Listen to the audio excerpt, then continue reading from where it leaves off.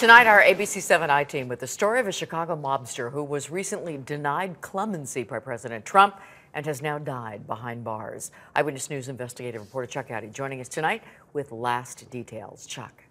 Kathy, Anthony Tough Tony Calabrese was suspected of having a hand in the last mob murder in Chicago, but Calabrese will never be charged in that 2001 gangland killing. The I-Team learning Calabrese died this morning while serving a long federal sentence for other crimes.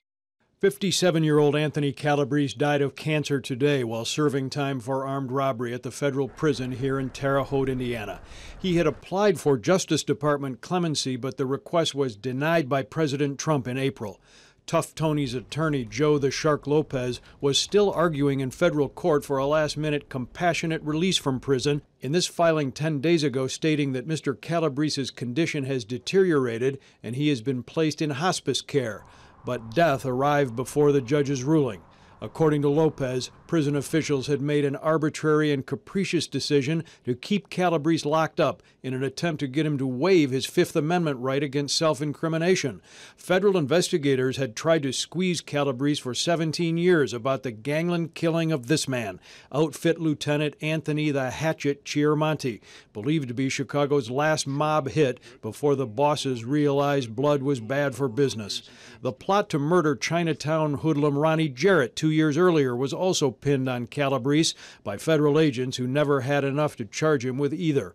Investigators always depicted Calabrese as a stone-cold enforcer. You know to keep your mouth shut. I mean, you understand what'll happen.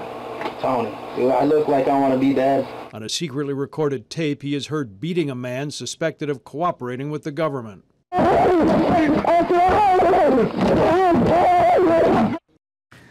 Calabrese was not related to the more notorious Outfit family with the same last name, led by the late hitman Frank the Breeze Calabrese. Tough Tony was sometimes known as the other Calabrese. His Bureau of Prisons record tonight still shows him locked up, but according to his attorney, the end came as predicted before he could be released, before the authorities could pin that last mob murder on him. Hey, if you like that video, be sure to subscribe to our ABC7 Chicago YouTube channel.